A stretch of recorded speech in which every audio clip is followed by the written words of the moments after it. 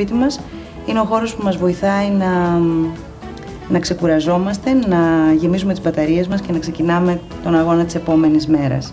Μια άλλη γωνιά που πολύ αγαπώ είναι η γωνιά με το παλιό γραμμόφωνο της γιαγιάς, ένα κομμάτι που η ίδια μου χάρισε μαζί με το μαντολίνο της, που σαν νέα κοπέλα έπαιζε.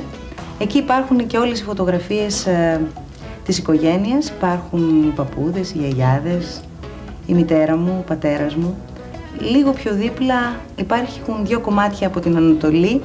Είναι ξύλο καμωμένο στο χέρι, δουλεμένο πέρα μακριά στην Ινδοκίνα. Τα κομμάτια έχουν έρθει απευθείας από εκεί. Γιατί τα ταξίδια στην Ανατολή είναι πάντα ένα από τα μεγάλα μου όνειρα. Νομίζω ότι όταν θα καταφέρνω να βρίσκω χρόνο από τη δουλειά, θα το σκάω για την Ανατολή. Μια άλλη γωνιά είναι ο παλιός καλόγερος αυτός που φιλοξενεί η καπέλα από αγαπημένους μου ρόλους, από το θέατρο, μια και το θέατρο είναι η ζωή μου και είναι το μεγαλύτερο κομμάτι της πορείας μου μέσα στον χρόνο. Υπάρχει ένα κομμάτι από την Πινελόπη Δέλτα και άλλα από άλλες θεατρικές παραστάσεις, δίπλα στα φυτά που είναι το πιο ζωντανό στοιχείο μέσα στο σπίτι. Τα φυτά που τους μιλάω, που τα ποτίζω, που τα χαϊδεύω, που τα κανακεύω, εν πάση περιπτώσει. Στο βάθος υπάρχει μια μικρή τραπεζαρία. Έχω σχεδιάσει μόνη μου το τραπέζι από μπρούτζο και γυαλί, μαζί με παλιές καρέκλες, μικρά άλλα στοιχεία μέσα σε αυτό το σπίτι, τα χρώματα, λίγα κομμάτια στους τοίχους. Υπάρχουν για να με βοηθούν να αισθάνομαι ότι υπάρχει μια ζωή πέρα από τα φώτα της δημοσιότητας, μια ζωή που είναι δύσκολη και για τους καλλιτέχνες, όσο είναι και για όλους τους υπόλοιπους ανθρώπους. Είδατε με κεφαλαία το όνομα που κέρδισε τα Häagen-Dazs. Επειδή το τηλέφωνο που σας δίνουμε συνήθως είναι της Telesystem, όλες οι απαντήσεις καταγράφονται σε κομπιούτερ με τη σειρά που τις παίρνουμε. Ο πρώτος νικητής με τη σωστή απάντηση κερδίζει πάντα. Απίστευτο, αλλά σίγουρα αληθινό. Ο Τζον Μπον Τζόβι τα έχει με τη Σίντι Κρόφορντ. Και ο Ρίτσαρντ Γκίρ τι λέει? Τίποτα απολύτως. Πήρε το νέο του αμόρε και έφυγε για το Θιβέτ, όπου θα είναι πια γνωστός σαν The Light Gear. Ποια είναι η αλήθεια, ποια είναι η μπλόφα?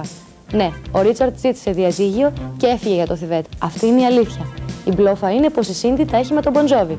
Τα έχει, αλλά μόνο για το τελευταίο του βίντεο κλιπ. Α, και μια είδηση. Ο Τζον Μπον Τζόβι φεύγει για χριστουγεννιάτικη περιοδεία και αν είστε κατά αμερική μεριά, μπορεί να τον δείτε.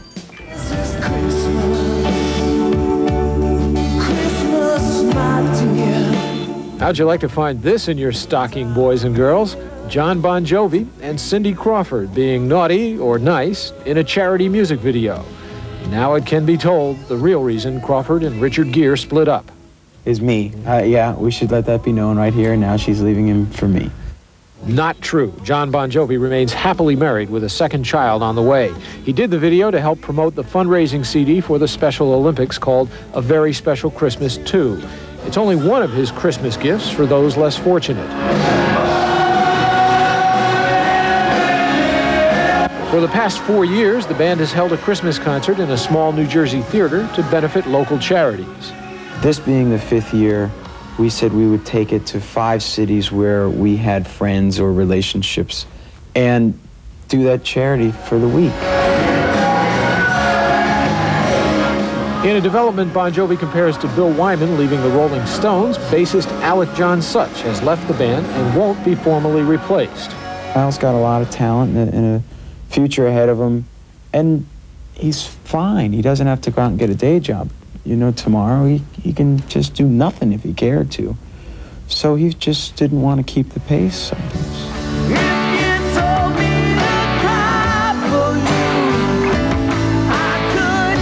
Bon Jovi's greatest hits collection, Crossroads, featuring the new ballad Always, is an international hit. Christmas was always a hit with the Jersey-born singer. It was great, you know, growing up in suburbia in New Jersey. My mom and dad are together, have been together my whole life, and I have 2 younger brothers, so Christmas was a family time. You know, we had the aunts and uncles and grandma and grandpa. It was a nice time. I have fond memories of it. No doubt he'll have fond memories of mashing under the mistletoe with Cindy Crawford. Tough assignment having to act in a Sometimes you music have to video. suffer for your art.